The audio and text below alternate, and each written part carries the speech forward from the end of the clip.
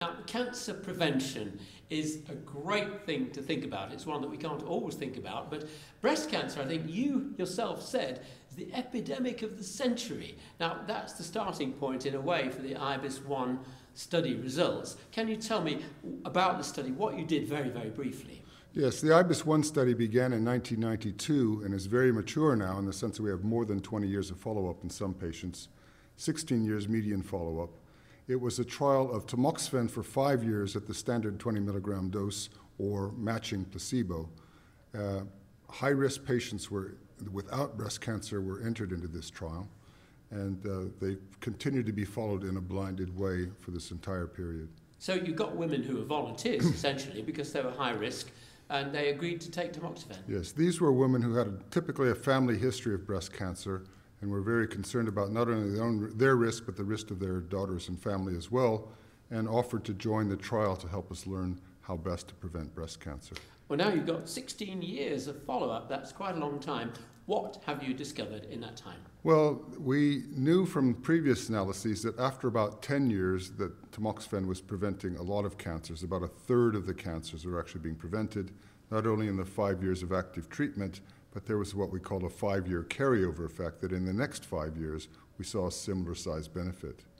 What's new is we now have good evidence from 10 to 20 years overall, and we found that the benefits have continued for another 10 years. So in the next 10 years, we also prevented another 30% of the breast cancers that would have occurred in the placebo population.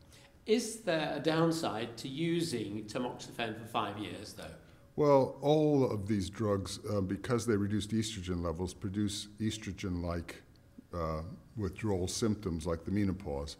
So some women have, hot flushes, night sweats, the standard menopausal problems.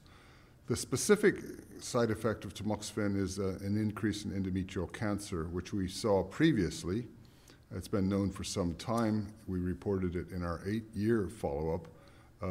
And what's new this time is we've actually seen some of those cancers have been fatal, which we were hoping wasn't going to be the case. But in fact, we now have 5 deaths in the tamoxifen arm from endometrial cancer and none in the control arm. Could I ask you a little bit about the hormones going on here? Did the women have to be hormone receptor positive? And what about the use of hormone replacement therapy?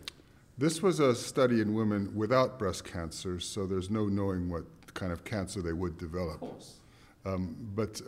And one of the decisions that we argued about was whether or not we would allow women to take concurrent hormone replacement therapy. And we decided that this was acceptable, as did the other European trials. The American P1 trial decided not to allow this.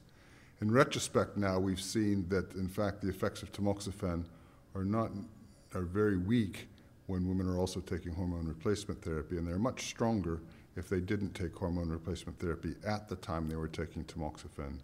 So the benefits in women who did not take hormone replacement therapy are, instead of 30%, they're 38%. It's a substantial increase. Could you sum up then the benefits of using tamoxifen therapy? Yeah, we've shown very clearly now that 5 years of tamoxifen has a very long-lasting effect on reducing breast cancer by about 30% overall. A bigger effect was seen in women who did not take hormone replacement therapy, where it was almost 40%. The trial is still too immature to actually look at mortality. Less than 5% of the women on the trial have died.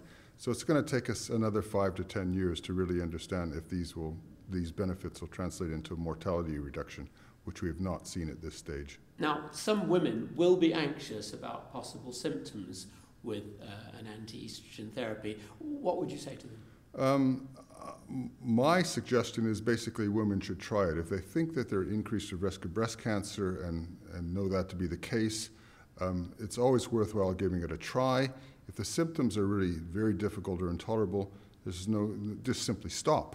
And most of the fact that the symptoms in terms of menopausal symptoms will disappear within a few months. So that should not be a reason to not give it a try.